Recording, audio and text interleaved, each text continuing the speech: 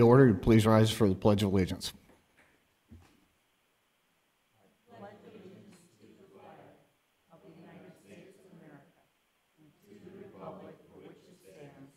One nation, under God, indivisible, with liberty and justice for all. All right, welcome. We have an invitation for a citizen to schedule time on the commission agenda for an item not listed and wanting to speak during the start of the meeting. Any requested action items must be scheduled for a future meeting. And would like to discuss anything with us. Seeing none, we'll move on to item 4, which is approval of the agenda. Is there a motion to approve? So moved. Second. Motion made and seconded. Any comments or additions? Don't see any additions. No. Motion, say aye. Aye. Opposed, nay. Motion carries. Item 5 is consent agenda items.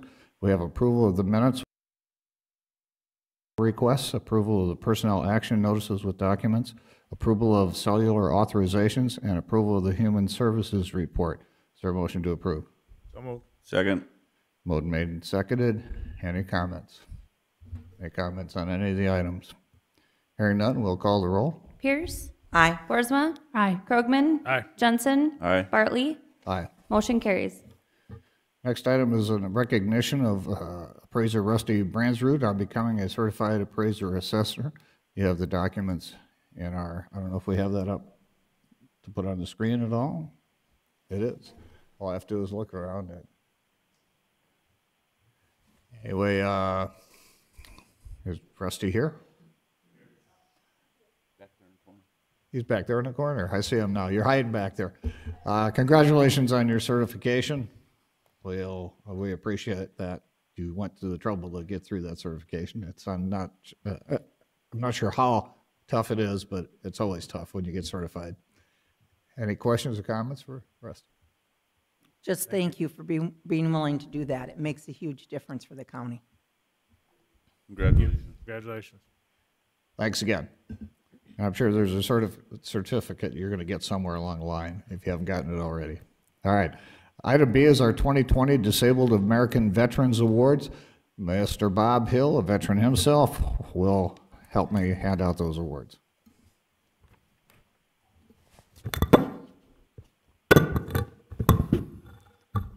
Thank you, Commissioner Bartley and Commissioner and the whole board. First award, first of all, we'd like to explain why we are here. We are here because our 2020 State Disabled American Veterans Convention was scheduled for Brookings, South Dakota in May, and it was canceled because of the COVID-19. Throughout the state of South Dakota, whenever the host city sponsors, typically they get most of the awards because we write them up that way. And so we ended up with a stack of awards and really no way of getting them out to get public recognition as people deserve. So we requested through the county commission that we be allowed to do this, and they graciously allowed us to do this, so we want to thank the county commission. My first award is if I could get Mike Holhauser to come up, please.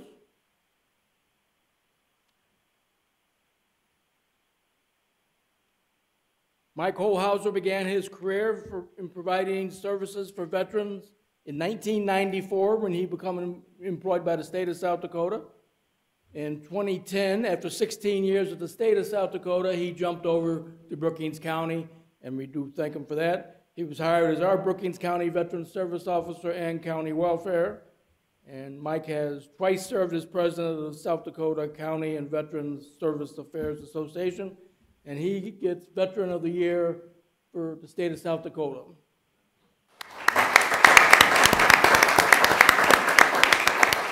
Congratulations. We'll give it to him later. That's right. Okay.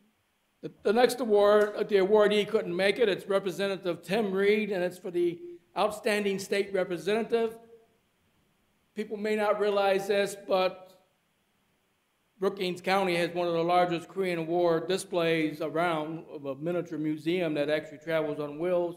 And we actually had set up, was going to have a full-fledged display over at one of the local hotels. and it was going to be a ceremony for the Korean War 70th anniversary of the start of the Korean War.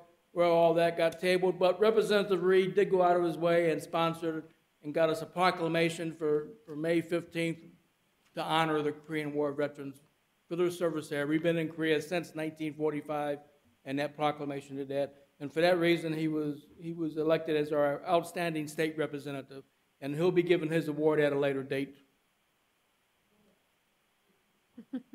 Our next awardee, if they could step up, is Alpha Media LLC.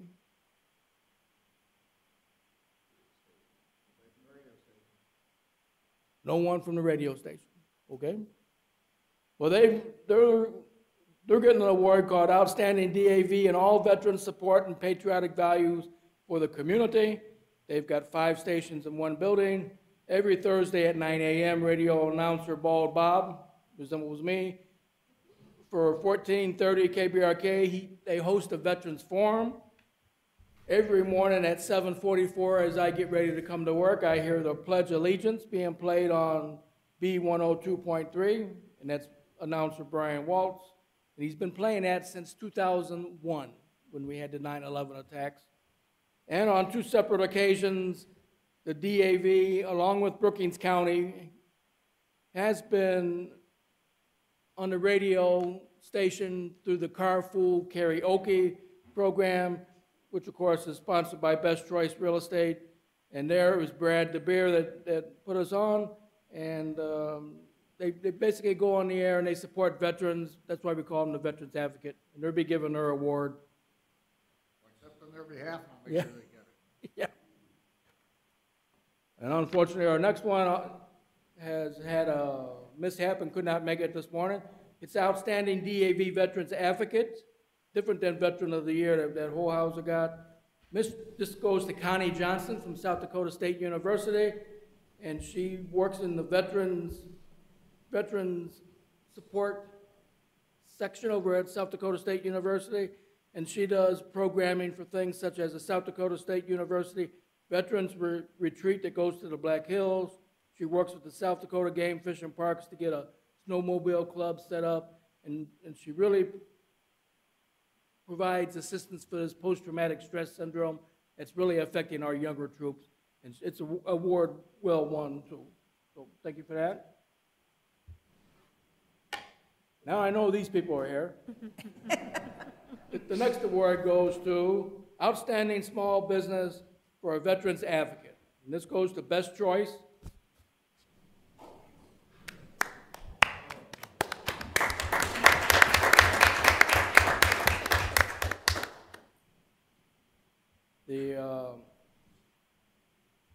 The real estate agent works for this company named Carrie Westland. She has temporarily departed the area, so she couldn't make it today. Her sister's here, along with, of course, the Best Choice team, as she refers to them as. But Brookings County was invited, along with the disabled American veterans, to be on the Carpool Karaoke. And we went there and we sung patriotic songs, and they just show support for the whole community. And in November last year, the reason I shaved, I wasn't going to shave until I passed away. She had this program called Whiskers for Warriors event, and you had to shave to be part of it. So ever since then, I had to shave off, and the wife won't let me grow it back. But and they did donate, and she donated over $1,400 to the Disabled American Veterans Chapter. And she was also the liaison to the Military and Veterans Affairs Committee. So that just shows that Best Choice promotes veterans advocacy in the county. And they're not the only ones, but they're the ones we were recognizing because they're a good bunch of people. And thank you very much.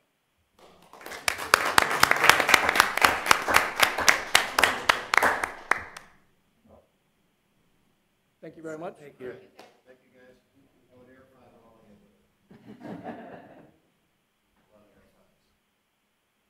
Then the last one for now, we got another person coming in late. It's the 727th Transportation. It's a quasi 727th. They refer to themselves as a 727/DAV They do a poker run in Brookings. They've done it for the last 15 years. Last year was the 15th anniversary. And this group of people, they served in Iraq. Brookings, they left from their National Guard Armory over here. They went to Iraq, did their service, came back, and then they disbanded the unit and shipped them, I think, to Iowa or somewhere besides here. And so this group, for their reunion once a year, they could get together, drink beer, and reminisce about the old times. But instead, what they've done is, since there was a transportation unit, they wanted to give back to the community. And in this case, they give back statewide. The Disabled American Veterans has got this thing called Transportation Network. Disabled American Veterans Transportation Network. You can see a DAV van parked outside.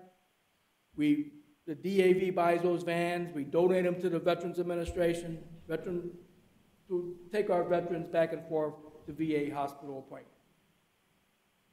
And the DAV puts a lot of money into that. We've got 2 hospital coordinators. We've got one based out of Sioux Falls. We've got one based out of Fort Meade, Sturgis.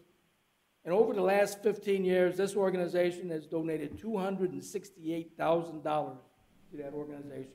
And in 2019, they donated $43,000.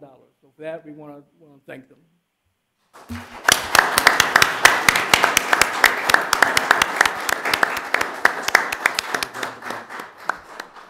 I'd just like to comment on that.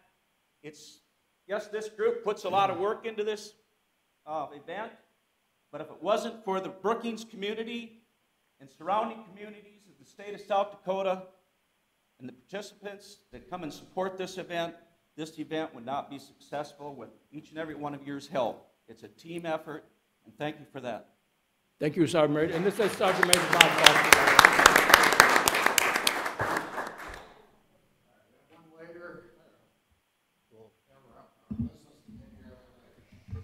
Thank you all.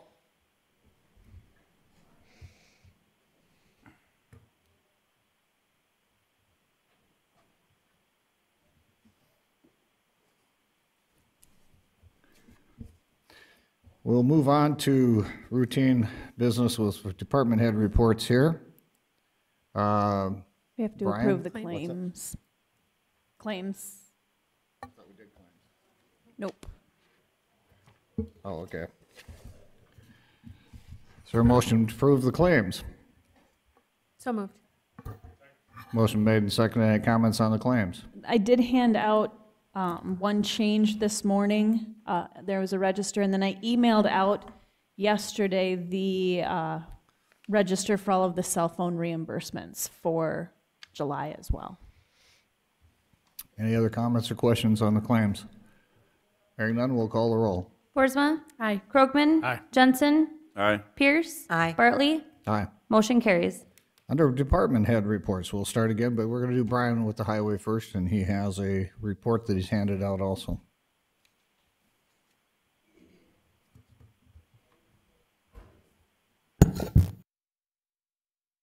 Mentioned to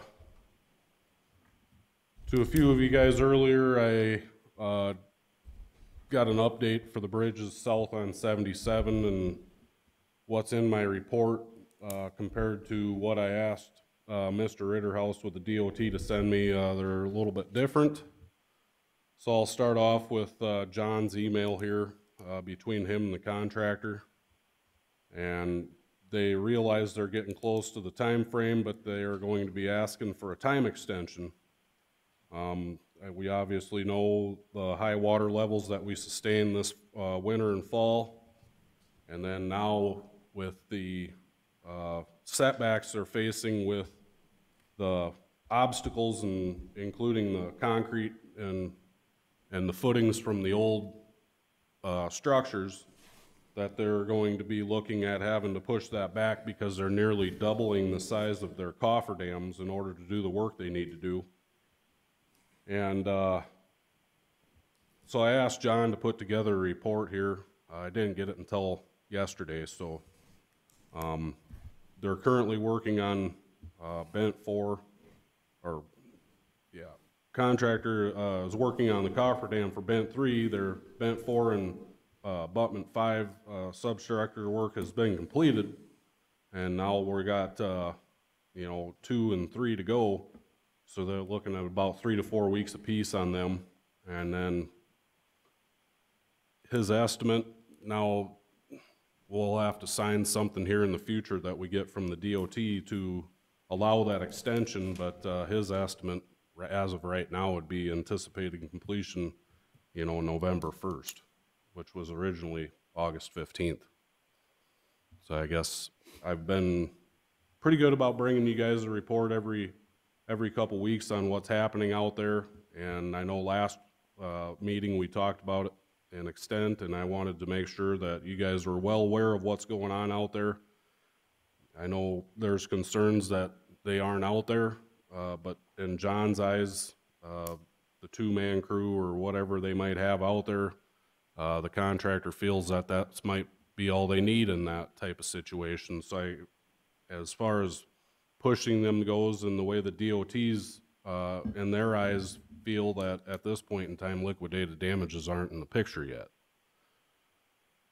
Now, that's something we can talk about before we sign that, the extension, but yet I have yet to receive that. So once we near the completion date, August 15th, I will obviously keep you guys up to date on that. Okay. So that's the report on the bridges. Any questions on that report? Let's just cover that first here, quick. I do have a question. All right, the timeline that we're looking at would put us past harvest again. Correct. And part of that road's opened up now as you go by the South Bridge. Yep. Is there anything that we ought to be looking at for travel routes for farmers that would be helpful to our citizens? We have looked into that, and primarily the roads that are getting the most traffic.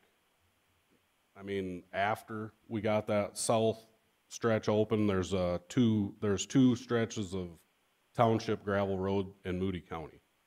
And we've been working with Moody County, and I've been working with the township supervisors down there in order to try to help alleviate some of the issues that we're facing on those roads, because those roads took a lot of damage when they were at their weakest point, and we have been helping them out with gravel, and we have been helping them out with maintaining those couple of areas. So I have been working with the township supervisors in Moody County and in Brookings County in order to try to help them as these roads around that area are getting damaged just because of, like you said, it's getting to the fields, and helping them try to maintain that so not all the burden is on the townships. So we're doing the best we can in order to try to help the townships out, because it's not only affecting Brookings County, it's affecting Moody County also. Thank you. Okay, no other questions? Go ahead.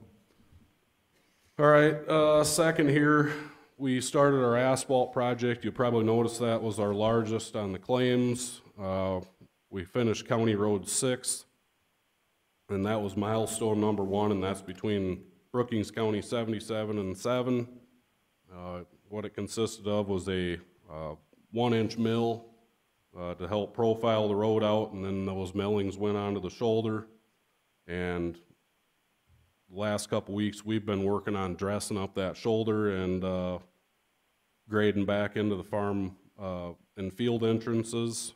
Milestone number 2, the notice to proceed was issued June 25th, and that had a 14-day window, and as of June 26th, and today they hadn't returned. I mean, they paved for a day and left. So we had a 14-day window in there, and I don't know if we're going to see completion on that, but that'll be down the road. We'll talk about that again. We'll see how far they get when the completion date on that arrives, which will be next Monday. And I don't think they're going to get done with that. And then milestone number 3, which is County Road 8, it's been milled, but there's no asphalt been put down on that. So that's where we're sitting at with the asphalt project. I'm assuming they're out paving today. I've not heard from the engineer contractor, but we've only got about 2 days of paving on that, and we have a 14-day calendar day window, so we're gonna be looking at liquidated damages on that because they ain't there. And we'll look at that a little farther down the road. We'll see how far they get. June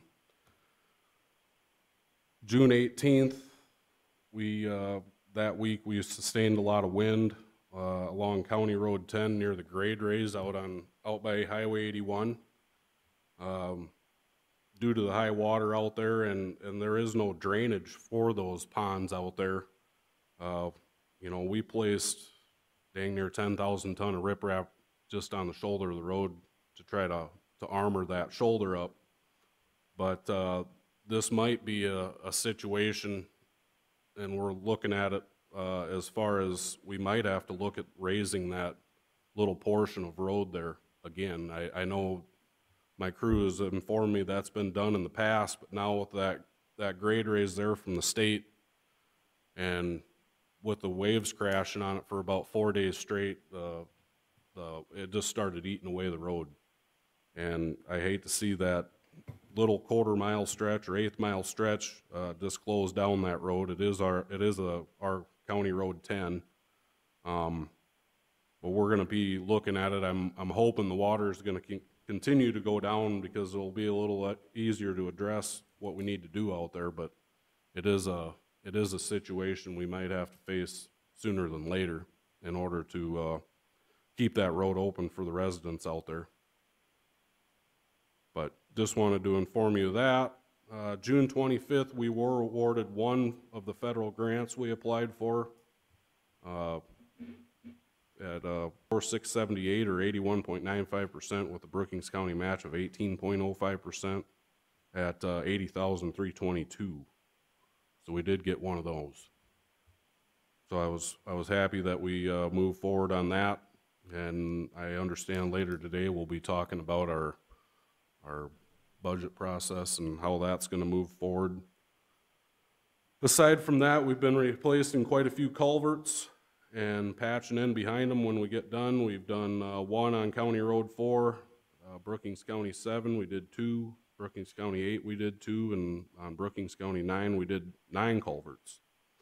And then as far as mowing's going, our goal is to have all Brookings County hard surface road mowed by July 4th, and we made that happen prior to the long weekend. And then one of the things that I'm sure you guys noticed in the claims is I wanted to discuss with the purchase of the trailer that I made. I had in the claims that this was an unbudgeted expense, but my budget will be able to absorb it. The cost is most likely to be deferring the purchase of a pickup. I've looked into buying a pickup again now that the COVID scare's kind of been over, but from my understanding, and I'm working with some salespeople, we might not be looking at receiving that until after the first of the year because it is a custom order and they're trying to catch back up. So we might not be able to get that purchased. And then obviously the plow truck, I got an update on that. We'll get the truck, but as far as the equipment goes, I don't think we're going to receive that equipment, and we don't pay for everything until we get the machinery. So that's one thing that I'm looking at. And then the purchase of a service truck, we came in at $49,500, and we had $100,000 budgeted. So we're looking at a lot of purchases we ain't going to be making this year. And one of the biggest issues we're having, and why I wanted to purchase this trailer, is we don't have a trailer long enough to handle these one-piece culverts we're putting in. I know I've been pushing it a lot with the townships, working with them, and now they're starting to understand when they tear these culverts out, where they're failing is usually in the center of the road where the bands are. So I've been trying to switch at least to be getting into a situation where the band might be on the edge of the road where it doesn't see as much pressure. So I guess I just wanted to inform you guys on that. And then I received multiple quotes there again, but due to COVID-19, other equipment suppliers were not able to produce something within the time frame we were looking at. So I did a lot of shopping around before I did this. But one of the things as far as the trailer went is the axle components. They're made out in Indiana, Illinois, and Ohio, and there's a lot of places out there that are still shut down. So I was lucky enough to able to find a supplier that could supply us with the trailer we were looking for. Just wanted to make sure you guys were up to date on that. And another thing I wanted to bring up is I would like to look at purchasing a side dump trailer this year, yet also due to the fact that we're looking at a lot of expenditures we're not going to be able to spend our money on. That's going to push my equipment budget back that we're looking at for next year back a year. And I feel it'd be a benefit to us. I guess I would be looking at purchasing this off of a source well, or even possibly looking at used. But a lot of the time when we look at used, it's what are we buying? So I'll bring that up at a future meeting, and we can talk about that. Wednesday, July 1st, we received a call from dispatch that a bridge versus a car collision. Luckily, nobody was injured, but our bridge railing suffered some pretty catastrophic damage, enough to warrant the closure of County Road 25 between 14 and 30. And I had the banner come out the next morning, and we did an inspection and kind of came together with a game plan on what we could do. And Brookings County crew had her open back up by that afternoon. So there was a temporary closure out there, and that was what that was about. And I would like to discuss that today at our budget hearing. I think this is a structure that we might want to consider looking at doing ourselves, compared to like what we did on the structure south of the power plant out there. This bridge is in tough shape, and we were lucky we could get it patched back together enough to get it open, but it is one of those deals that I feel is a ticking time bomb. And my living out there now, I see the amount of traffic on that road, and that's one thing I want to do prior to bringing a lot of that. Before I bring a lot of that up, I'm going to get some traffic counts out there. But that road is a very, very heavily truck trafficked road, and I'm concerned now with the inspection process coming up, now having Colin out there and looking at it. As of right now, he does not feel that will warrant a posting, but we could be looking at a posting in the very near future. Any other questions? Commissioner Pierce? I have a question on the bridge. Who ran in, not the person's name, but was it a citizen that ran into the bridge? Yeah. So is there an insurance proceeding? I'm working with the sheriff, submitting what, my cost of materials and manpower was, and then they'll be following up on that. Thank you. So, Any other questions for Brian? Brian, the trailer that you're looking to purchase, is that a low boy trailer then?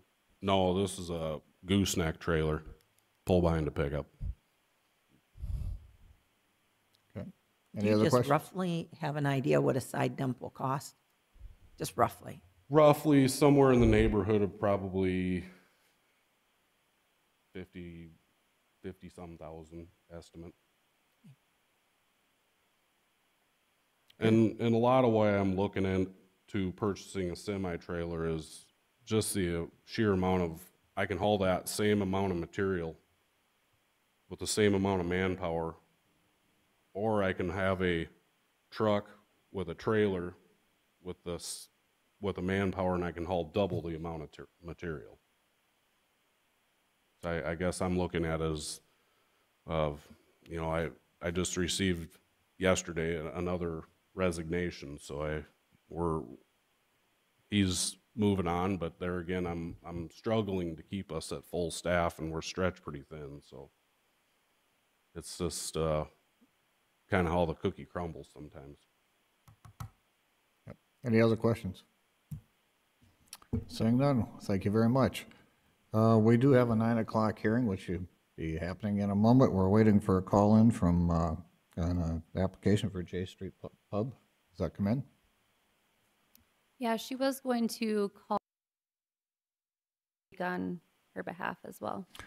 Well, we'll start out with it's a public hearing and an action to approve a special events license for J Street Pub. Is there a motion to approve? So moved. Second. Motion been made and seconded. And go ahead and give us a report if you'd like, or are they here now? Maybe they're outside. I think Andrea was going to call in, but I can just speak on her behalf too. Okay, I see our driver's here as a disabled American veteran, so let's take a moment to do that and see if she calls in. If that's okay with everybody, without objection. Mid- Oh. All right, let's move forward. J Street Pub is here or not here? You want to give a report on it then? Yep, I can do that. So J&A Diedrich LLC is applying for a one-day special event beverage license. They will be bartending at a wedding on August 29th at Bennett Barn, which is located in Brookings County. They have applied for this type of license in the past. So attached for you in your packet was the application as well as the notice that was published in the papers. All right, any comments from the public on the motion, on the application? Any public comment? Any comment on the telephone? Hearing none, I'll close the public hearing, and we'll move to comments from the commission. I just have a question for the sheriff. Has there been any problem in the past? Thank you. Okay. Is there any limit on how many of these they can have in a certain amount of time, or? They can have, in our ordinance, we have that they can have up to 3 special event license within a calendar year. The establishment or the residents? No, the people applying for it. So J&A, they can apply for 3 of these types of licenses within the year. Yep. And Brookings County, we don't have a fee to apply for it. Any other questions? I assume we're ready to vote. We'll call the roll. Krogman? Aye. Jensen? Aye. Pierce? Aye. Boersma? Aye. Bartley? Aye. Motion carries. We are going to move to the special presentation. Bob?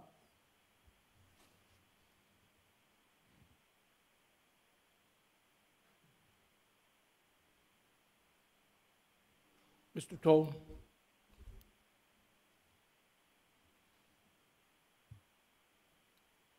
This is our final award. It's the Outstanding Disabled American Veterans Transportation Network Driver Award.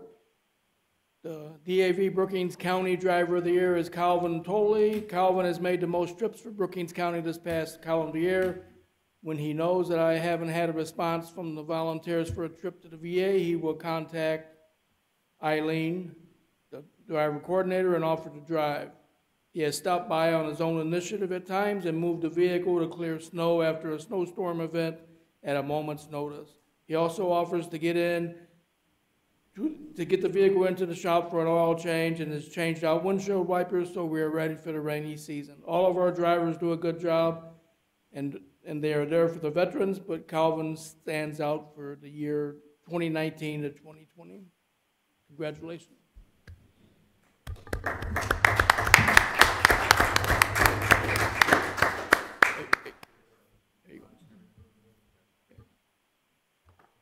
You're welcome. Thank you.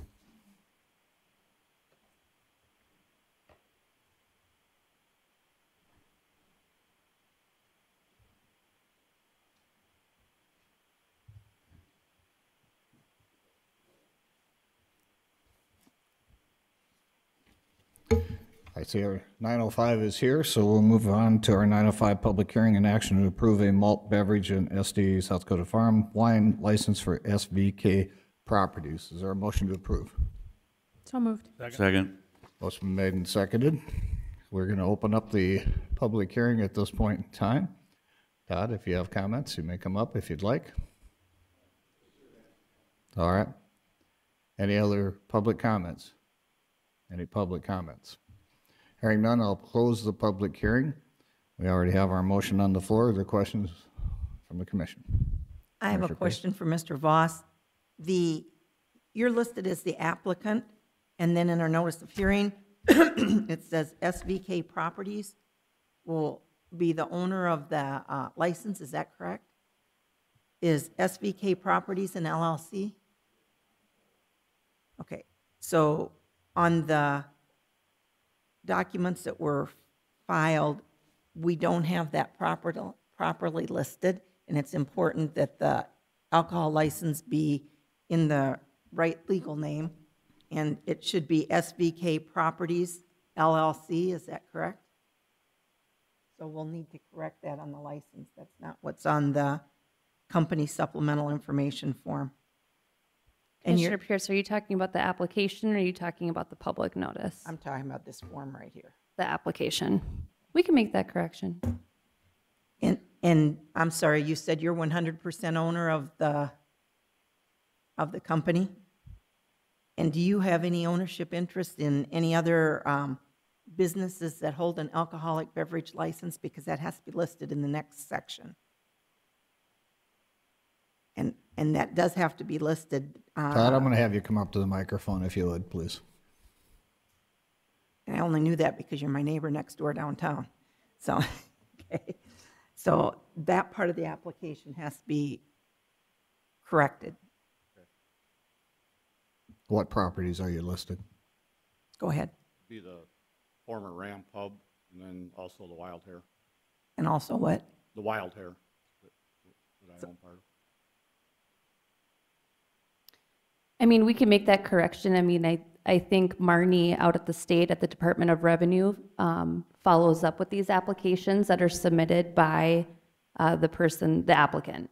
So I would think that once it gets to the state, if Marnie has to do some investigation more on this license, she would. But yes, I mean, I can give the application back to Todd, but it would be up to him to complete it fully. And then our office just submits it to the state on his behalf. Marnie would have to follow up with if his application is complete or not. I think we have a duty when we, and don't take this personally, but we have a duty when we approve an alcohol license that the application's completed correctly. I don't have a problem with, and I'm in favor of the license, but the application has to be done properly because there are all these other laws that hinge on the information that's put in the application.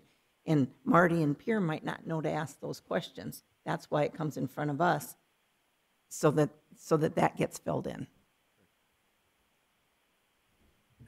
So you're suggesting that we cannot approve this today? Well, I think we can approve it subject to with him the correcting application. the application. With the- I don't have a problem with that. Dan Okay. might have an opinion on it, but we need to have a completed application. Is this a new license, or is this one that you? Well, this is the beer license that goes along with the liquor license that I was already granted. Okay, so you've already had, this is just one that you have already? This is one I just have to add to the other one. Okay. To sell beer at the location. Okay, because we have a certain amount we can have, and I just didn't, and I think we were So maxed. this is is a new license for the location, the old Midway camp between Brookings and Volga. This is a new license, a new malt beverage license. Malt beverage, though, is not. Yes, Yes. so there is no limit to the Right. number of this type of license that the county can issue out in the county. The liquor licenses, there is a limit based on population. That, Mr. Voss was approved on about a month ago or so, for that same location. That's what I was just kind of wondering, why, if he has a liquor license, why he has to apply for a malt beverage license? Two different types of things, Okay. liquor versus beer. Well, I understand, but you'd think the liquor. Two if you could- licenses. It wouldn't be very, doesn't make sense that you could sell liquor but not beer. I mean, you'd think if you had the full liquor license, it would encompass everything. One would think. Thought, and then I realized that I had to get this one. Okay, gotcha. All right, so my question is do we need an amendment to the motion? We can pass it as stipulated, a complete application. I would just vote on the amendments to the application and then vote. That's kind of what I thought. Yep. So you'd like to make that as an amendment, stipulate to the corrections? a complete application. I'll move to amend that we approve a corrected application that would put the correct name for SVK Properties LLC on the application, so it shows up correctly on the license, and that Mr. Voss amend to list the name of any officers, directors, partners, or stockholders of the applicant having a financial interest in any other alcoholic beverage license as required on the application. I'll second that. All right, any discussion on the amendment? Hearing none, we'll call the roll on the amendment. Jensen? Aye. Pierce? Aye. Boersma? Aye. Krogman? Aye. Bartley? Aye. Motion carries.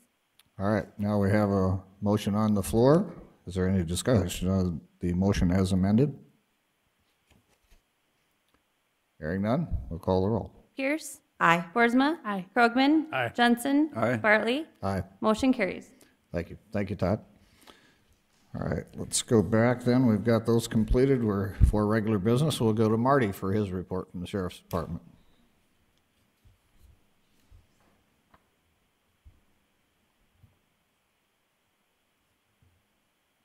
Morning. Morning. We made it through the weekend with no big trouble with the 4th of July. It was busy with, I think this 4th of July was special just because of everything that's been going on. So increased traffic at all the lakes, had complaints, speeding and different things and at all the lakes, and just trying to keep everybody as safe as we can. We had used some of the federal overtime money to put extra staff out to try to slow people down and so forth. And but otherwise, the weekend went good. We're struggling at the jail with quarantining, as I have 7 work release. So really, I only can put 7 up there. So I got 22 beds up there, but I only can use 7. Just for the fact is that they're going out for work each day, worried about, contaminating, coming back in with the virus or whatever. We take temperatures and things like that. And then I have 4 downstairs in quarantine still. So we're struggling with that. I have to commend my staff for what they have to put up with and how they're handling things back there. We've increased mask usage, even over at the courthouse with screening and so forth. So with the little spike we had, we just we're a little more, the troopers are bringing stuff off the interstate that I don't know what state they've been in, where they've been. A lot of the 24/7 people that come in also, you don't know where they've been hanging out and stuff. So staff is struggling, but they're doing a good job at keeping up and stuff. But what's sad is I got 22 beds up there and only can use 7 because I can't put anybody else up there because of they just go out in the public every day. So other than that, in the 24/7, the numbers are staying that we can kind of handle. We've been, before COVID, we had 157 on the program, and we only have 83 on there right now, but it still keeps us busy. I have 3 on a drug patch, 26 on PBT, so 52 come in each day to blow. I have 6 on a remote breath test, and I don't know if you're familiar with that. I talked about the remote breath test. That's a little machine that they blow at certain times, and it's a visual. It takes a picture of them blowing. I got 6 on that. I got 19 on Scram. 18 UAs, that's not including drug court or Hope Court. Got 11 on GPS. So that helps to keeping out of jail the GPS. I know those are low-grade crimes that are not a threat to society. Other than that, we've utilized our telemed in our cars, our computers. We're dealing with a little more mental illness calls. But we're able to use our telemed. It's working good. Where they want to talk to a counselor, you can talk to a counselor in Sioux Falls, and so far they've released the person. Come up with a safety plan, so we don't have to take them to the sheriff's office and then call a counselor and things like that. So that's being utilized, and so far we had some connectivity problems a while back, but we got that solved, and it was on the end, but that's working properly. So unless you have any questions, that's all I have. Question? I guess I'd like to thank Marty going from above and beyond for a situation out on the interstate last week. I read it you might let the other commissioners know what took place. Was that when I helped that family? Yeah, I think that was a pretty good deal. Yeah, I mean, that was just, it was no big deal at all. I'm sure anybody would do it. Just my wife and daughter were coming from Watertown, and there was a car alongside the interstate up on the off-ramp at the white corner. And of course, you couldn't miss it because there was 4 kids sticking their heads out the window, waving, kind of just being friendly and stuff. And I asked them if they needed help, and they had just hit a deer and no way to get to Sioux Falls. So my wife and daughter took the 2 youngest kids and the wife to Sioux Falls, and then I stayed with the husband until he got help and stuff. So it was really, but anyway, it's funny, he put that on Facebook and it got like 900 likes. So I didn't save anybody's life, but maybe to them they did. And it was a nice family. They end up being a pastor. They're both pastors. And I don't know if you ever pay attention when you go into Sioux Falls at the Crooks exit. There's that beautiful country church to the west. They're pastors in that church. So now they become friends. So I told them, well, one of these days we're going to come and hear a sermon. So anyway, but yeah, thanks. I'm sure anybody would have did the same thing. It just they were nice people. So All right. Thank you. So thanks. Any other questions for the sheriff? Hearing none. Thank you for your report. Yeah. Bob? I could use those 900 likes when I run for election again, I guess, huh? Yes, you could.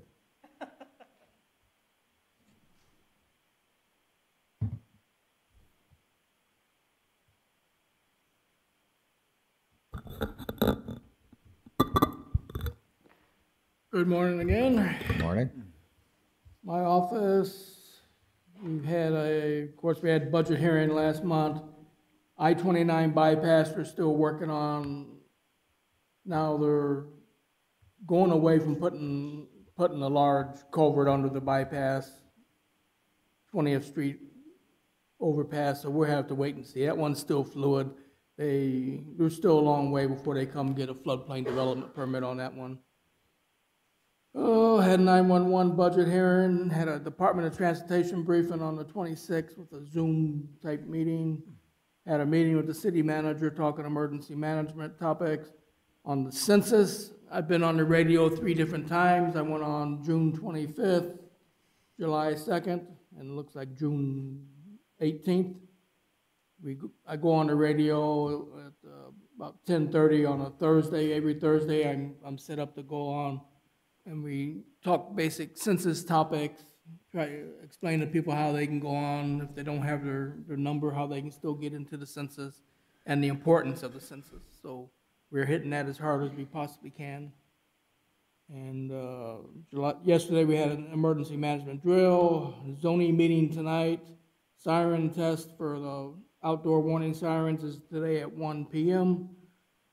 9 July, Thursday, there's a PPCC meeting.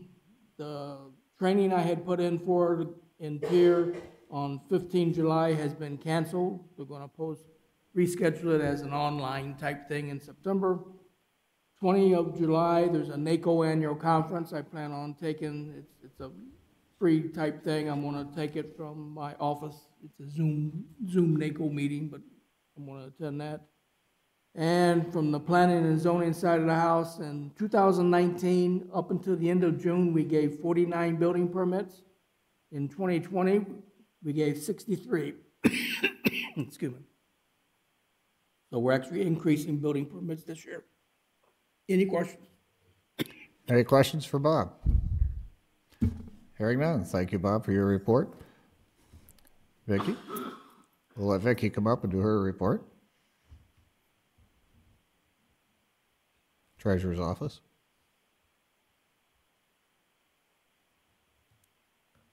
Good morning. Morning. Just to kind of give you a rundown, we did have a distress warrant mobile home sale on June 23rd. We had 3 mobile homes that were on that sale, and we ended up selling one of them. One did not go to sale because the owner was in China, we found out, and did make arrangements to get that paid.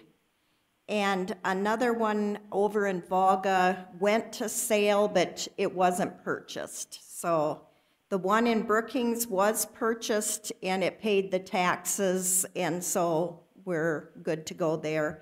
We probably have a few more on the uncollectible list, which will be later in the meeting. But the reason for that, I think, is all the cleanup that is being done out on South Main. So that is a good thing to get some of those taken care of. And also, we had about $950,000 worth of motor V work in June, and it was the biggest month in the biggest month we've ever had. So just to give you an idea there, and I think it's probably due from being closed for a while and also with all the new vehicles that are being purchased. But yeah, we've been busy, but it is the biggest month we've ever had. So other than that, it's been business as usual, if anybody has any questions. Do you have any questions for Vicki? Okay, thank you. Thank you very much. Dustin, we'll have the BCOAC report.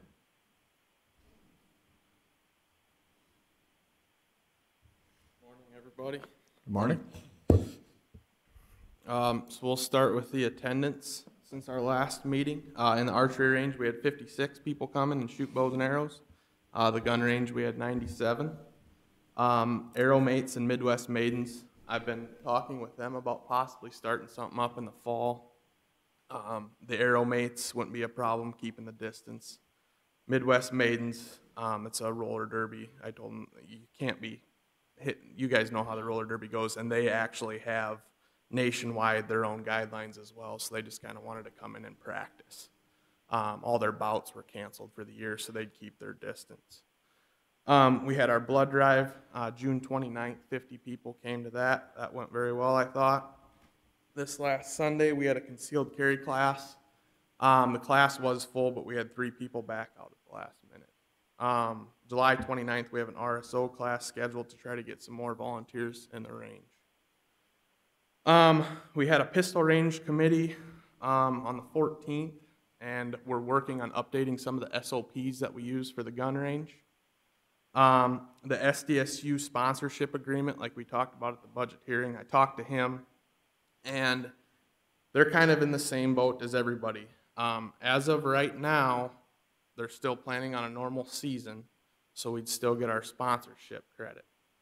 But in our contract, on force majeure, if something were to happen, we could rearrange, say, for example, something happened to football season, we could add more to our basketball season or our wrestling season. And he said, worst case scenario, there could be a possible refund. So they're uncharted waters as well. They kind of playing day by day. For the generator, I'm still waiting on one quote from one of the electricians, but I sent out kind of a little RFP and I asked them a few questions. The first one was the cost of the generator. The second one was, is it possible to put a switch in to only power certain things in the building so we could still use Bob's 70 amp generator?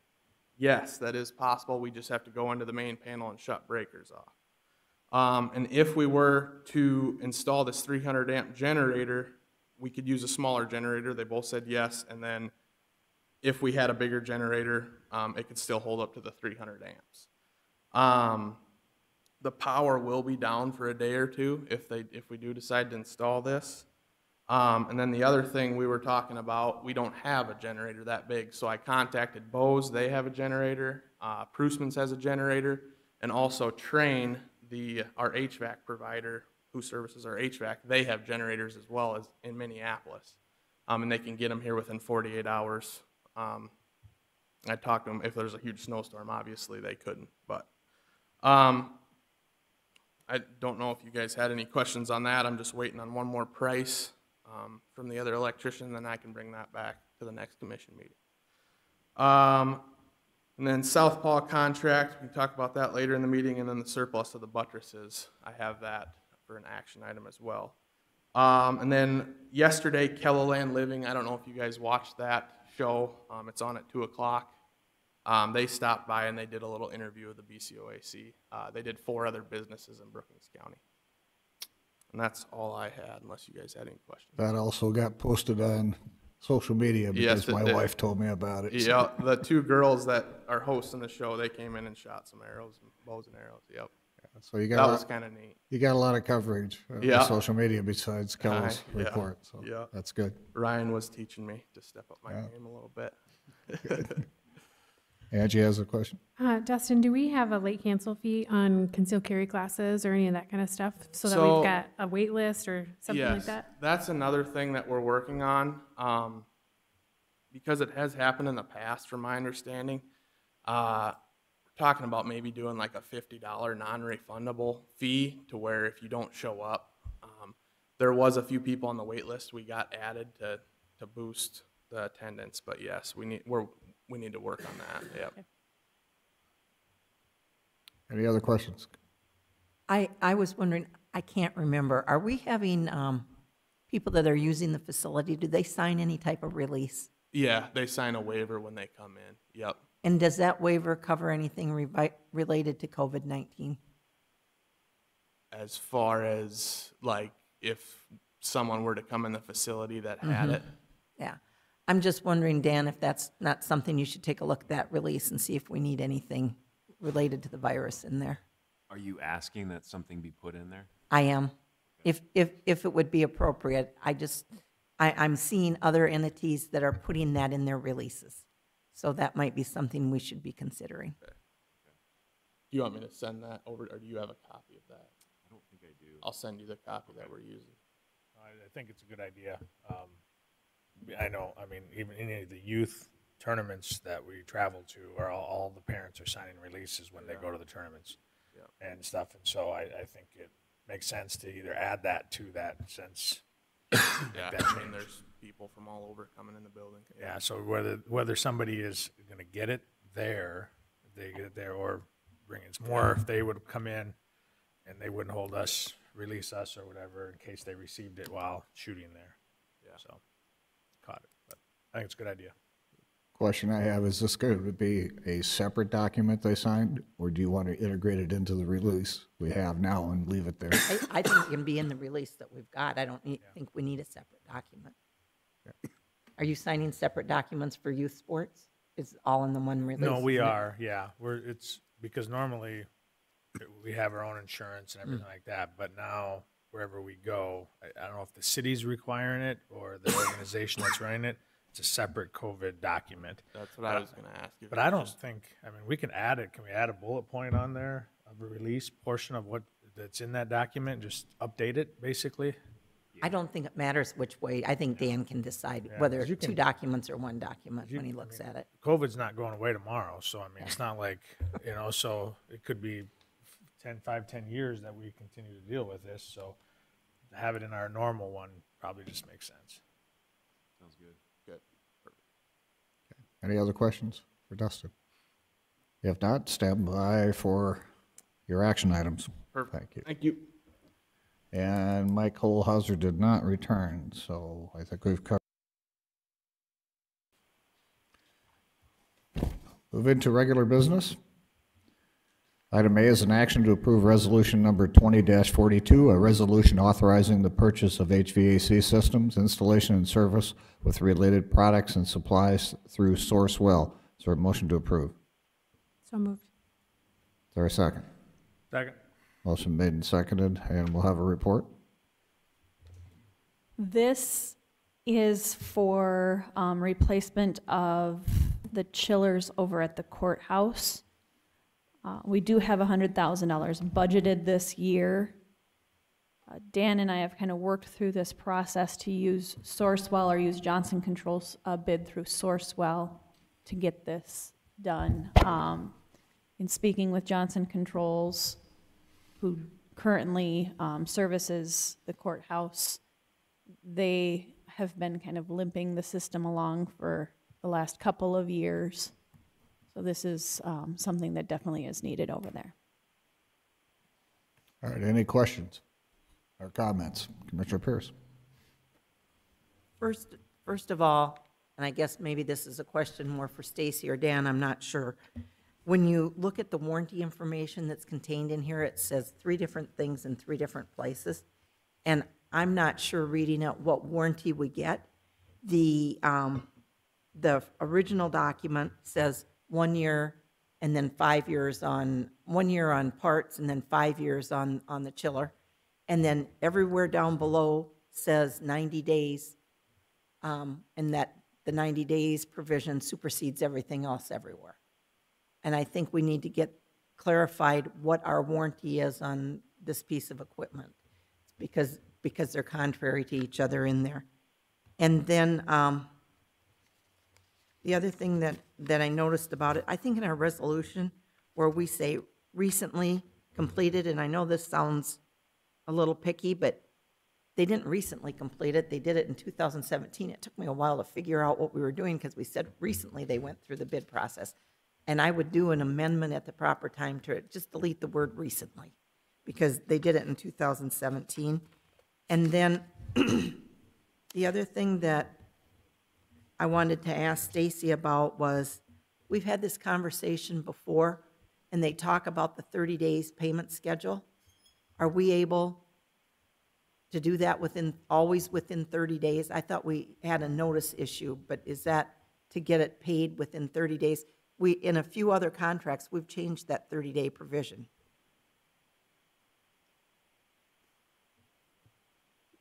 Typically, I mean, it's pretty rare that we wouldn't get it paid within 30 days. Okay. We can sure look at that and see what that is. I think we've actually probably increased that to 30 days on some things, because some have said like 2 weeks or something, and that sometimes just isn't feasible, but 30 days is. We're gonna be okay. Yeah, I would sure think so. And the other question I had was in the hours of work, and they will only work on the project 7 a.m. to 5 p.m. Monday through Friday. And I don't quite understand exactly where the work will be taking place and the amount of noise, and want to know if there should be some provision in there that the noise on Mondays, which is the big court date, that the noise, that they'll try to take that into consideration when they can, something like that. Because if you can't hear in the courtroom, you cannot conduct court, and you might have 100 defendants, not in today's age, but we don't know when all this is going to happen, and people are slowly coming back to the courtroom. We need to be a little considerate of that court schedule on Mondays, and I don't know about Tuesdays. Dan could speak more to that than I can. And we've been working with Johnson Controls for years, and this type of work would absolutely be scheduled. So I don't think that it would be an issue to schedule around a Monday morning court. But I've never had any complaints about them coming to do any type of maintenance work and it being too noisy, because I don't think the work is being done. I sat many times in the courtroom when there was something it was going too loud that you could not hear people talk, that it was a problem. I don't think it hurts for us just to say we'd like to have something about that in the contract. But those would be the things that I saw, but the warranty thing was of concern. Any other comments? The chillers are outside or in the basement?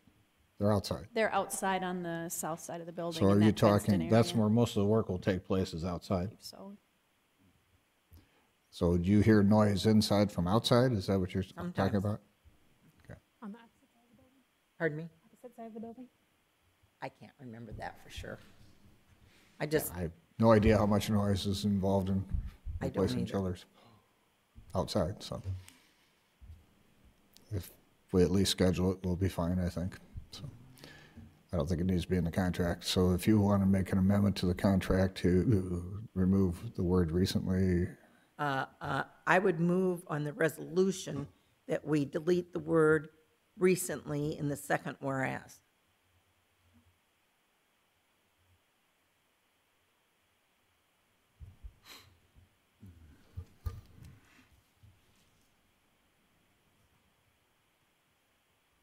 there a second? Second. Okay, comments? As I read this, has recently gone through a competitive bidding process for HVAC systems. Doesn't mean it was ours. That they've done No. it competitively somewhere else. And we could have clarified that, but I didn't think that that was necessarily what we had in mind. But they did go through the process in 17. With ours. But I think, as I read this, it just says that we've recently gone through the process with related products and supplies. Okay, now we could change it. Any other comments on the amendment? Call the roll. Boersma? Aye. Krogman? Aye. Jensen? Aye. Pierce? Aye. Bartley? Aye. Motion carries. Now we'll go back to the main motion as amended. Anything else we need to change? How are we going to handle the warranty issue? Either we amend it at this point to change it, and the resolution goes back to them to approve it, or we have to table it and ask them to change it. So is this something we need to sign or do, that we have to do today? Could Stacy go back and talk to him about the warranty issue, or whoever it is that should be handling that? When are we expecting these chillers to be put in place? Yesterday.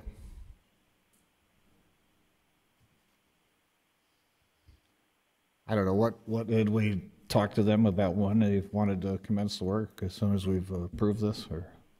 I think they would get it on their schedule as soon as possible. Okay. Would a delay cause us? We're talking at least 2 weeks. Yep. And if Defer it to- helps, I can explain that on page 2 of the document from Johnson, it says, this project will include a 1-year parts and labor warranty and a 5-year compressor warranty, which I think that 5-year might be standard. Then when you go down to page 3, it says that they warrant the equipment for the 90 days from date of delivery of equipment. And then they've got more terms in there, and that this provision in the terms and conditions supersedes any other warranty. So if our compressor went out in 3 years, we could be having a conversation about which warranty applied, and we want to be sure that we've got that covered. Because I think we want the 5-year warranty, obviously, on those compressors. I'm looking at about the 4th sentence down. It says that JCI warrants for equipment furnished or installed but not manufactured by JCI. JCI will extend the same warranty terms and condition which JCI receives from manufacturer of said equipment. I'm going to guess the compressor is a manufacturer's warranty for 5 years. So this states that they would extend that for 5 years. That's a guess, and it may be, but Well, we need it you know, clarified. Yeah. That's how I read it. It does have a manufacturer's warranty on the compressor. Well, and the 30 days is the appearance or discovery of the defect. And so if within 30 days, Where are you looking at, Dan? just under the warranty subsection.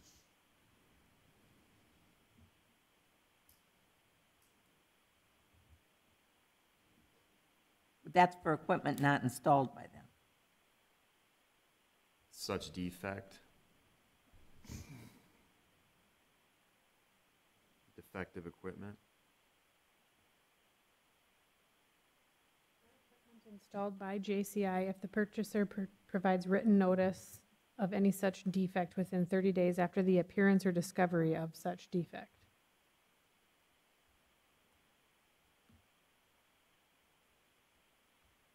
So it's a 1-year warranty, but we have to let them know within 30 days of discovering it. That's how I read it. That's how I read it. And it says up above it'd be 5 years. So as long as you provide notice of the defect within 30 days, you're still protected for that 5 years. I don't read that way.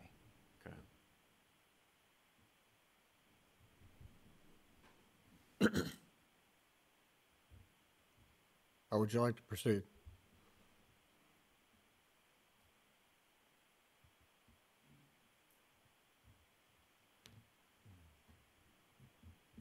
looks to me to be like a standard operating agreement, so I'm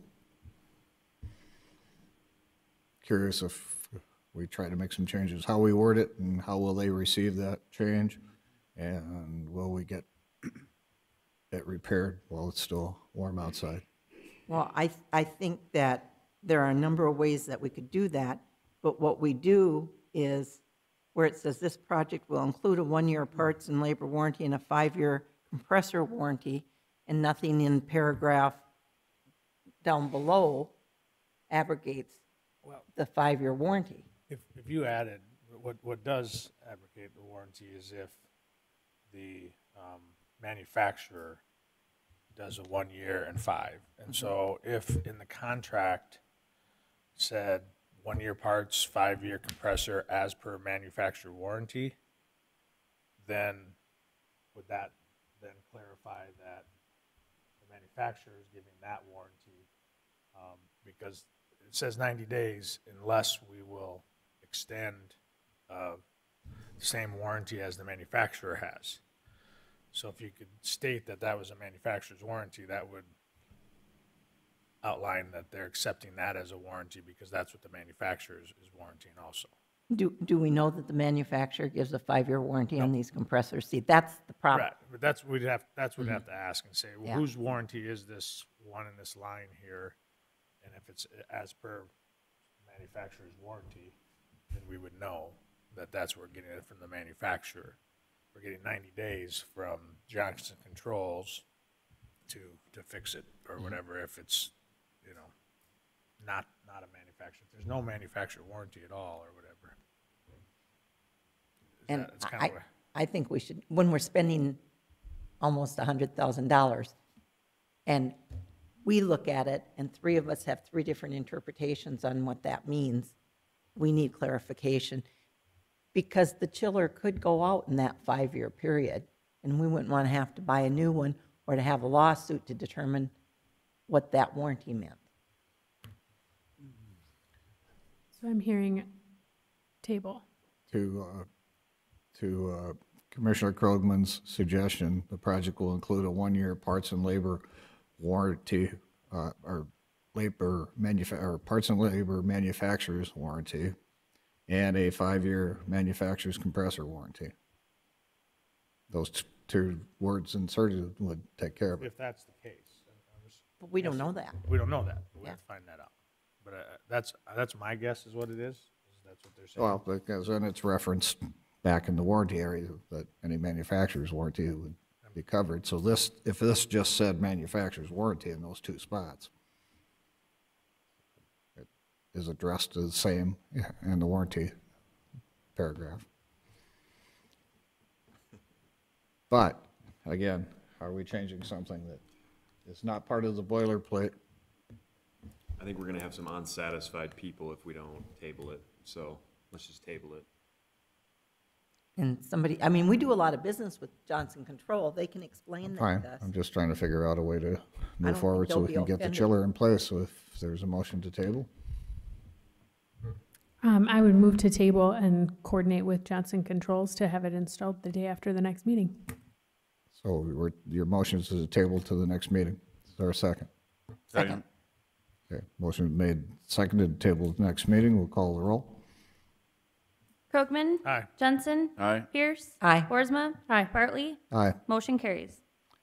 Item B is an action to approve resolution number 20-43, a resolution for giving juvenile liens and authorizing the finance office and register of deeds to remove them from the county's record. Is there a motion to approve? So moved. Second. Motion made and seconded. Is there a report? This is something that was done starting in the 1990s where these were liened. It's for juvenile detention costs, and there's a few court-appointed attorneys. We do not have any of the juveniles' birth dates, social security numbers, any identifying information on those, and they cannot be liened, and they're in our system, and when they go to a Register of Deeds to do a lien search, they show up, and we cannot collect them anyway, so just to get them off the system so they are not on the system. That's what we are looking to do. Thank you for the report. Are there any questions? Any comments or questions? Hearing none, we'll call the roll. Jensen? Aye. Pierce? Aye. Boersma? Aye. Krogman? Aye. Bartley? Aye. Motion carries. Item C is an action to approve resolution number 20-44, a resolution placing mobile homes on the uncollectible list. Is there a motion to approve? So moved. Second. Motion made and seconded. Any comments or report? This is the uncollectible list that we have to keep in our office.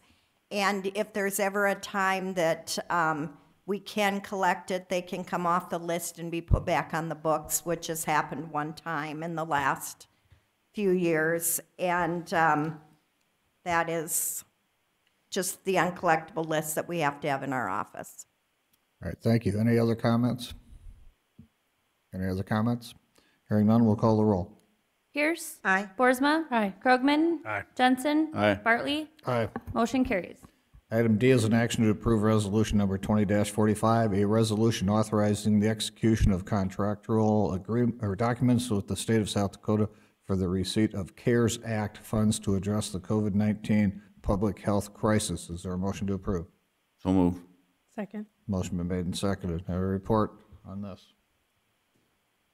So these next documents, both the resolution and the agreement, are part of what is required from the state in order to get the CARES or the COVID reimbursement that the state received a dollar amount from federal government, and they are dispersing that. So counties and cities were required to pass this resolution and the next agreement in order to receive those funds.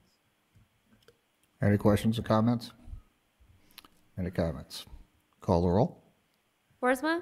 Aye. Krogman? Aye. Jensen? Aye. Pierce? Aye. Bartley? Aye. Motion carries. Item E is an action to approve agreement number 20-32, a State of South Dakota Local Government COVID Recovery Fund reimbursement agreement. Is there a motion to approve?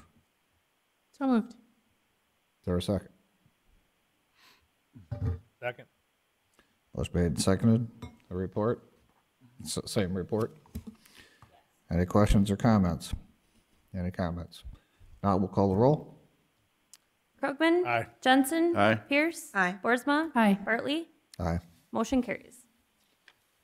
Item F is an action to approve agreement number 20-33, Amendment 1 to agreement number 20-20, a State of South Dakota Department of Health, Division of Family and Community Health subrecipient agreement between Brookings County and the State of South Dakota Office of Child and Family Services. Is there a motion to approve? So move. Second. Motion been made and seconded. Is there a report? This increases the county's grant amount by $544 due to some minor changes out there, but it needed the amending document approved. Any other questions or comments? Any comments? Hearing none, we'll call the roll. Jensen? Aye. Pierce? Aye. Boersma? Aye. Krogman? Aye. Bartley? Aye. Motion carries.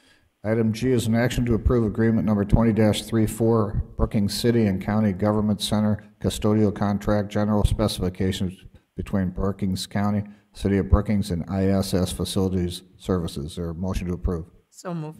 Second. Motion made and second. Any report on the contract? This was put out for bids. ISS Facility Services submitted the low bid for custodial services here at the Government Center. This is the contracted cleaning service that comes in evenings during the week and cleans here. They've been the contractor who's been doing that for us for a number of years now. This contract is for 2 years with the option to extend that for 2 additional 1-year terms. And this was, I believe, on the city council's agenda for approval as well. We have that signed from them. So, and there were 2 bids submitted. The bid tab was included in the packet. Any other questions or comments? Any comments? Not, we'll call the roll. Pierce? Aye. Boersma? Aye. Krogman? Aye. Jensen? Aye. Bartley? Aye. Motion carries. Item H is an action to approve agreement number 20-35, the First Amendment to agreement number 17-27, an agreement with Election Systems and Software LLC for election services. Is there a motion to approve? So moved. Second. Motion made and seconded. Is there a report? Brookings County currently has a 3-year agreement with ES&S. ES&S stands for Election Systems and Software. This is a company who provides us our ballot layout, coding, programming. In your packet, I attached the agreement, the original agreement that was approved back in 2017. What you're taking action on is the first amendment to the agreement, which extends the agreement for another 3 years. So this would, if you do approve this, it would take effect. It was back in April 18th, but due to some changes in our office, it kind of slipped through some of the cracks in emails. So I did have State's Attorney Dan Nelson review the agreement, and I think Stacy provided in her packet, just to let you guys know that the county has had a relationship with these guys for almost 18 years. So, As far as back as I can remember. my recommendation would be to continue with ES&S for another 3 years. Thank you. Any other questions or comments? Any comments? Hearing none, we'll call the roll. Boersma? Aye. Krogman? Aye. Jensen? Aye. Pierce? Aye. Bartley? Aye. Motion carries. Item I is an action to approve agreement number 20-36, an independent contractor agreement between Brookings County and Southpaw Defense LLC. Is there a motion to approve? So moved. Second. Motion made and seconded. You guys have any questions on that at all? Nobody? I can kind of, Michael Kilmer, he's an RSO out there. He's been helping me out a ton. My attention, and I agreed with it, but I was gonna increase the price of our class to offset those costs. I did a little research, and we're sitting pretty good on the price of our class right now. And if Michael Kilmer wanted to, he could just rent the classroom for $200 and do this class himself. But I think he's doing us a favor on partnering with us, teaching this class. And then if we do get a full class, we can profit $700 to $800 on this class. And we're doing one a month till the end of the year. Yeah, and history behind that was exactly that Yep. Mike could do his own class if he wanted to and not include us, but he's willing to teach and get a flat fee from us. Takes a little risk out of him because he's always going to get his money there and we can make a profit, but I think it's a good partnership with Mike, and he's been really he's been great to work with, and he has to keep his credentials up to date too, and that involves him going to peer to keep all that stuff. Any other questions or comments? Any comments? Hearing none, we'll call the roll. Krogman? Aye. Jensen? Aye. Pierce? Aye. Boersma? Aye. Item J is an action to approve agreement number 20-37, an application for occupancy of right-of-way of county highways made by Sioux Valley Energy in Richland Township. Is there a motion to approve? So moved. Second. Motion made and seconded. Any comments? Standard. Just a typical bore. Okay. Any other comments, questions? If none, all those in favor say aye. Aye. Opposed, nay. Motion carries. Item K is an action to approve agreement number 20-38, an application for occupancy of right-of-way of county highways made by Brookings Municipal Utilities in Madera Township. Is there a motion to approve? So moved. Is there a second? Second. Motion made and seconded. Any report on this one? This is a project that BMU approached me about, and much like Leanne said earlier about the timeline of this project, we'd be looking at possibly fall. And my concern is that since their timeline is very open on this, that we have significant notice so we can notify the local producers out there, because as with a lot of the roads down there, this one primarily now with that 6-ton bridge we have on County Road 12, that they'd be using this. And they assured me that the work that would take place within our right-of-way would be less than a day. So outside of that, obviously a lot longer, but I did want to make sure that you guys were aware of this out there, just because the amount of construction going on out there, and now with our 6-ton bridge that keeps getting pushed back, that they've been utilizing this, but the construction would be minimal within our right-of-way. Thank you. Any comments or questions? Any comments? Hearing none. All those in favor say aye. Aye. Opposed, nay. Motion carries. Item L is an action to approve agreement number 20-39, an application for occupancy of right-of-way of county highways made by Sioux Valley Energy and Trenton Township. Is there a motion to approve? So move. Second. Motion made and seconded. Any report or comments? Just removing the overhead power lines and installing underground. Any other questions or comments? Hearing none. All those in favor say aye. Aye. Aye. Opposed, nay. Motion carries. Item M is an action to approve the third and fourth quarter general fund transfer per budget appropriations from general fund 101-4-911-4290 to emergency management fund 226-3-371-0000 and the amount of $42,500. Is there a motion to approve? So moved. Second. Motion made and seconded. Is there a report? You want to go ahead? This is, Go ahead. This is the remaining budget appropriations, general fund transfers to transfer over to emergency management to get that process of getting that fund rebuilt back up. So this is the first step in that. Usually we do these quarterly, but we know that this money is going to need to be transferred, so we're just doing that now. Thank you. Any other questions or comments? Questions or comments? Hearing none. All those in favor say aye. Aye. Opposed, nay. Motion carries. Item N is an action to approve the renewal of a retail on-off sale malt beverage and South Dakota Farm wine license for Smokin's Pub and Grub. Is there a motion to approve? So move. Is there a second? Second. Motion made and seconded. Any comments on this one? No, this following business is just renewing their retail on-off malt beverage and South Dakota Farm wine license for July 1st, 2020 through June 30th, 2021. You guys took action on several others a few weeks ago. This is just one of the last ones. Any comments from the Sheriff's Department? Any violations? Any other questions or comments? Hearing none. All those in favor say aye. Aye. Opposed, nay. Motion carries. Item O is an action to declare buttresses as surplus property to be transferred to Dual County. Is there a motion to approve? So moved. Second. Motion made and seconded. A report on this. Dustin? Do you guys have any questions on this? This was started before I started out at the BCOIC. I got with Paul Weiss and Jason Overby, two groups that use those buttresses out there quite a bit. I'll get in contact with Dual County and get those to them.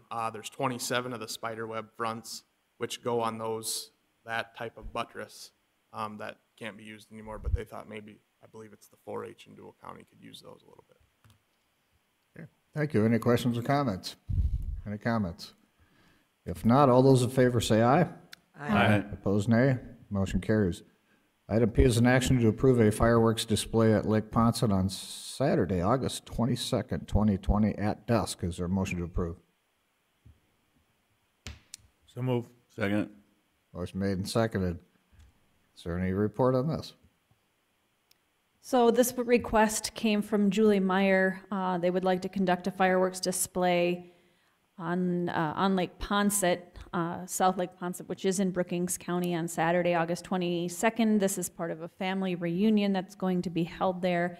I have talked to Julie since I did my report, asking if she did know of the exact location, and it's going to be at that 170 South Lake Drive location. I know there was, in the email, there were several locations given because they weren't entirely sure at that point where they were going to be doing that. But if approved, we would make sure to keep the Sheriff's Department as well as the Fire Department in the loop that this is happening. So we'd get it on my calendar and make sure that we make those entities aware and remind them as that date. It's a little closer. Questions or comments from the commission? Any objection from the Sheriff's Department? Do we need to let Hamlin or county know that, because that line is right there, I think, and so. Right, it's on South Lake Drive, which is in Brookings County, but yeah, we would let the area fire departments know, or the responding fire department for that location know that this is taking place. We'd make sure that the right entities are aware of it. Because I can see Hamlin County getting the call and not knowing. Right, yeah, we would what's let going them on. know. So I think we need to communicate that to everybody in the Yeah. area. Can we also caveat that approval with any kind of weather condition situation? If it's super windy or it ends up being super dry, that's not on the table anymore. That could happen in August. It could get dry and I there'd be a mean, burn that's- ban in effect too. I mean, you're If there's a exactly burn right. ban in effect, they should not be shooting off fireworks. And I think you could amend that motion to say if there is a burn ban in place, that they are not allowed to conduct the fireworks display. And then I would just keep in touch with Ms. Meyer about that. I think that sounds reasonable. I mean, it Somebody is wanna- going to be on the lake, but I mean, if the wind's blowing the wrong direction, Right. it could. Wide open pasture. Somebody like to make that amendment? I would move to amend to include provisional approval pending no burn ban in place. Is there a second? Second. Any comments on the amendment? Hearing none. All those in favor of the amendment, say aye. Aye. Opposed, nay. Motion carries on the amendment. Now back to the main motion. Is there any other comments or questions? Who puts the burn ban in place? The commission would. Fire That would- chief, fire chief brings it forward. Yeah, the fire department association would bring that request forward and the commission would put that in place. So we would know, we would be well aware of it. Any other questions or comments? Hearing none. All those in favor of the main motion as amended, say aye. Aye. Opposed, nay. Motion carries. Item GQ, is an action to appoint a county delegate and approve the voting credentials for the NACO virtual annual business meeting on July 20th, 2020. If someone knows they will attend this meeting, the board can appoint them as the county's delegate. Otherwise, the board can authorize our state association to receive our ballot. Is there a motion to approve? Is anybody going to make it? I think, Bob, you're going to be online watching this, aren't you? Yes, sir, I am. I will also be attending. All right, we got a winner. We have 2 votes or 1? Just the one, We just the get one. Just one. If Just- Angie- Okay. So at this point, the motion would, I would make a motion that we appoint Commissioner Boersma as our NACO representative for a voting delegate. Second. any comments or questions? I'm going to take this as an amendment to the motion. We will attend, and Commissioner Boersma then will be, or do you want to take it as a friendly amendment? You're just appointed. Okay. I hate friendly amendments, but we'll accept it as a friendly amendment. Is there any comments or questions? Hearing none. All those in favor say aye. Aye. Opposed, nay. Motion carries. That doesn't mean we can't all phone in and listen, but Also, you're let- authorized to do the vote. Also, let me know who you want us to vote for, because that's a consensus item. You have to give us a report on our options. We'll take a look, I guess. You'll go with Commission, the others. Commission Department Director's Report. As Brian had stated earlier, I put some information about the county receiving the one federal bridge grant. We'll be going through what that looks like for the budgeting process this afternoon. Commissioner Boersma and I met with Rick Nicholson out at the Madera Monument site a few weeks ago. He did provide an updated quote. That quote was $6,800. I think it's gone up maybe about $1,000 or so, give or take, to do the repairs at the monument site. We have money in the budget this year, so I'm just kind of looking for a consensus to move forward. I think the board had already said, yes, we're going to go out and do the repairs at that monument, but if I can just get a consensus again to move forward, because we received the updated quote, then we'll let him know and we'll get on his on his list, because it sounded like he was pretty full, pretty busy, so. It'll be a the fall sooner project. sooner we let him know, the better. So, am I seeing a bunch of heads shaking? Yes? Yes, moving forward, okay. As part of my report too, I know at budget time, we discussed the county's chamber membership level, and so I reached out to Kelsey at the chamber to ask about, just give us some more information on what those benefit levels look like. And right now we're at that sustainer, that $900 level. Looks like the next level up, the investor would double our chamber dues. So I don't know if that's something we want to do this year to see if we can add to that, or if we just wait and do that within 2021 as a new level, or we leave it as is, or anything, any direction, I guess, if there's anything you want me to do sooner rather than later. After reviewing the documents that you gave us, I think we should just leave it alone. When we attend an event, and we request extra tickets, does that bring us into that?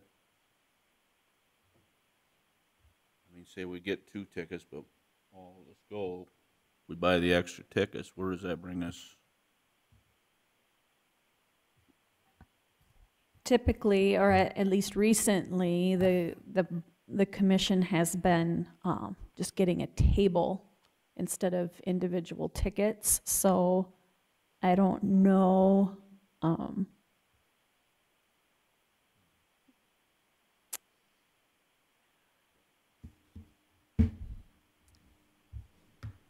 Not sure. Is that this chamber hosted event ticket? It's kind of small.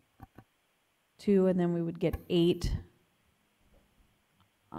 $300 value max. Yeah, really the added would be 1 more business membership, which I'm not sure that does much for us.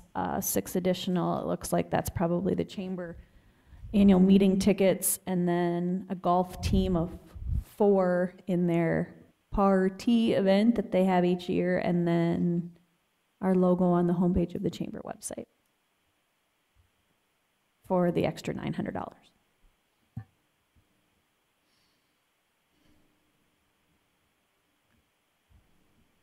So right now, your question, Larry, was?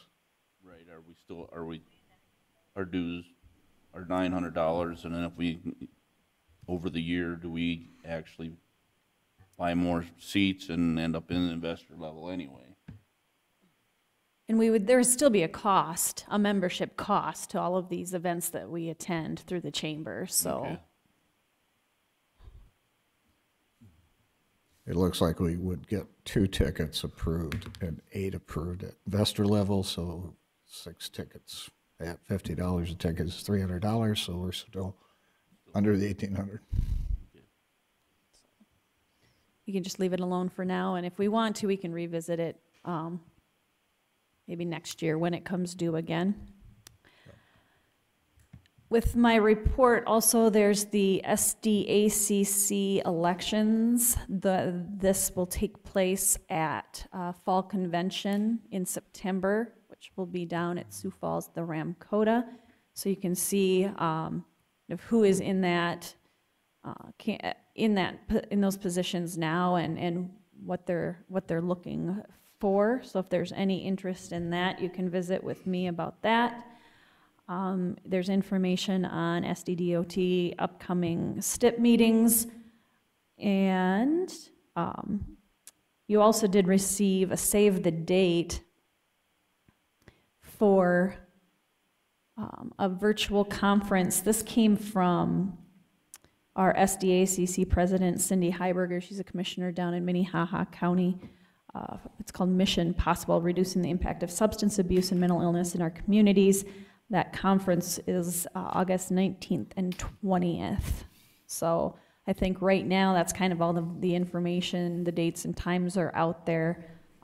just to kind of get this on your calendar. I'm guessing that more information will come out. This is all I have right now as to how to be a part of that meeting. Will come out a little bit as it gets a little bit closer. So other than that, I really don't have too much else other than this afternoon we do have the budget hearings at 1 o'clock. The bid opening for the jail expansion is this Thursday at 2 o'clock, and this room is reserved, the chambers is reserved to do that.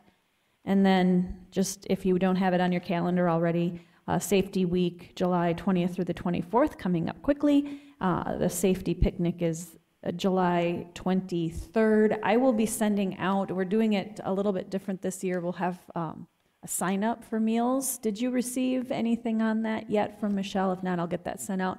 You have to pick, we have a box lunch style, so you have to pick what you would like if you plan to attend that.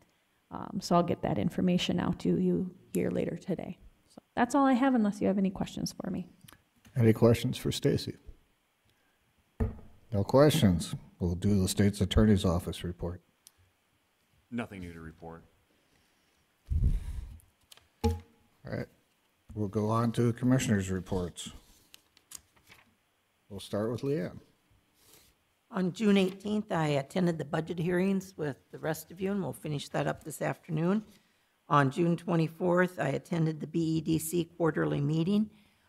We received approximately 130 applicants for Al Hooten's position. They were still coming in but we had 130 at the time that we had that meeting.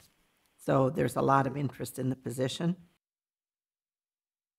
The hospital reported on some virus issues.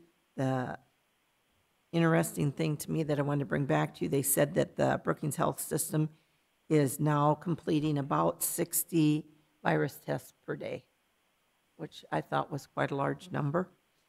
And then on June 30th, I attended the open house here at our building for the ribbon cutting on the electrical post. That's probably not the right name for it, where you can plug in the charging station. Charging Thank station. you. Yeah. For the charging station. There were quite a few people there. I'd tell you who they were, but everybody had a mask on, and I'm not sure I recognized most people with the mask on, but it was nice, and we'll see how much that gets used. There's been a lot of Facebook comment on the charging post, so we'll see how it goes. That'd be my report. Thank you. Commissioner Boersma. On June 17th, we had a mental health coalition meeting, hearings with the rest of you. And then on the 25th of June, we had our domestic abuse shelter board meeting via, kind of shifted a little bit to quarterly Zoom meetings, and then we'll go into our budgeting process here over the rest of the summer. So that's it. Commissioner Krogman.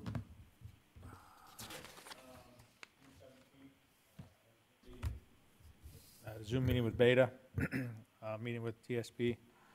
They're accumulating data from both us, from Beta, and Brookings School District on their wants and needs of a facility as they work towards the design process. Obviously, on the 18th, we had budget meetings. 22nd, we ended up having an in-person meeting with TSP to go over that. It took about 2 or 3 hours there, and we're able to look at some types of how to design the facility on the lot that we have. It's a little bit longer of a lot rather than a square, and so your design has to be a little bit different. And so they're working on that. Then on the 29th, we had a BCOAC advisory board meeting. It went well. Dustin gave us a good report. Again, just trying to, it's a slower time of the year, obviously, during the summer for that facility, and so they're working on getting everything arranged for hopefully a busy fall and winter season, and then working with 4-H and all that good stuff, and then starting the advertising and the marketing to sell memberships and get people using the facility. So then also we had a Brookings Health meeting that night. After that, last time I had reported they were kind of hemorrhaging money pretty fast and furious, which was understandable, but they had quite a bit of cash on hand, so they were not, in dire straits or anything. And then our meeting this time was an update that they're receiving funds from federal government, CARES Fund, and that kind of stuff that are pretty substantial that will hopefully help them weather the storm. Their I say production or their surgeries and stuff are definitely upticking to where they're getting close to breaking even, but they're still not making money yet based off of the amount of surgeries and stuff done and all that kind of thing. So I think they're going to be in decent shape considering the federal funds will help take care of the previous month's losses that they have been there. So right now they're in decent shape because of that. So and then I was part of a housing task force conference call as far as a realtor, but also as county commissioner. And part of that is on students coming back to school and how that's going to be handled. It's a lot of it conversation is SDSU, on-campus housing, but a lot of it also is the property managers that rent property outside of campus in Brookings. And there's also in the county, there's those type of stuff too, and they really are emphasizing the use of masks and other things by the public to help show the students what they should be doing. Okay, you know, everybody has their right to do what they want to do, but if the students walk into Walmart and everybody's wearing a mask, they're going to probably say, okay, I probably need to wear a mask. You know, same way with restaurants and different things like that. So SDSU is really encouraging on this call to have the community of Brookings to step up and even though they may not be mandatory in some areas, that they do it anyway to put an example towards the students coming back because they're going to be coming from all different communities, different states where they have different rules and different stuff, and I think they just want the city to try to show how important it is. So, because if SDSU leaves early, you want to see a slowdown, that would be one of them right there, you know. And so, you know, wearing a mask at the major grocery stores and shopping facilities and that kind of stuff, because if there's a major outbreak, they'll send everybody home, and we don't want to see all of 8,000 students sent home in October and gone for the year, because it's slow enough the way it is during the summer. Try to do that year long, and you want to see an economic issue in Brookings, that would be it. So they're encouraging us to be cognizant of that and try to do everything we can to help the students and help not have a problem and make sure those students can come back and be on campus. So anyway, that was kind of the gist of that one. And then on the 1st, had a growth partnership meeting, and that was talking about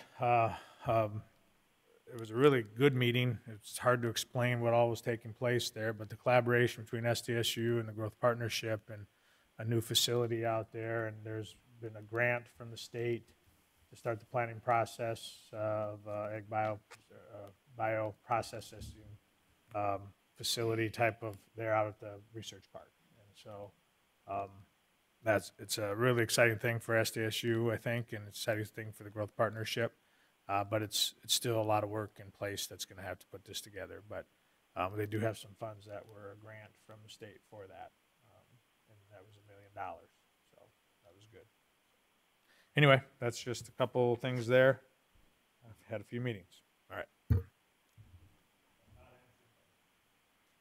You're not? Okay. All right. Commissioner Jensen. Attended the budget hearings with everybody else. On the 24th, viewed the couple options for the cells for the jail. Pretty interesting what they can actually, portable cells, and they brought them in a truck, and we all had a chance to look at them. On the 29th, advisory board meeting at the OAC, and Dustin has gave a good update, so that's all I have. Thank you. start out with the budget meeting on the 18th. Obviously, we were all there. We'll continue that this afternoon. On the 24th, also looked at the jail cells, and I think we were enlightened by looking at them. Changed my mind on a couple things, in particular the finish to go to powder coat versus the other one. And so it was a good deal that they brought those cells up so we could take a look at them. We did have some other people from the sheriff's office and the jailers also took a look. We had the mayor of Brookings, Keith Corbett, came over and took a look. So we did have good attendance to look at those. They were here for about 3 hours, if I'm correct. The 25th, we had the E91 budget meeting on a go-to meeting. That was successful, and our budget looks good. We don't have to put any big amounts of extra money into it. It stayed about the same. On the 29th, we had jailer Bart Sweeby, sheriff's deputy, and myself were interviewed by Kellerland TV about the jail and the expansion in the jail cells. I think that went well. We were interviewed on Monday. Didn't get it televised till Wednesday, but it was on their website afterwards for people to look at, so I got a few comments about how old I looked. Wasn't fun, but yeah, I guess it's the alternative. July 1st was a COVID meeting with the city, and we've attended those. Bob Hill has attended those, get our reports and our updates from the city council, what their changes were. Obviously, they'll make some votes this evening on solidifying their resolution. Other than that, 4th of July parade, I did attend the 4th of July parade, representing myself, not the council, as a candidate. So I was in the 4th of July parade, and I was pleased with all the people lining the streets. It was a warm morning, but there were a lot of people out. So that was a good deal. So that concludes my report. We have, next on our agenda, the right numbers. Item 13 is an executive session in accordance with South Dakota Codified Law 1-25-2, parentheses 1, parentheses 4, personnel and contract negotiations. Is there a motion to move into executive session? So moved. Second. Motion been made and seconded. All those in favor say aye. Aye. Aye. Opposed, nay. We will take a 10-minute recess and we'll meet in executive session.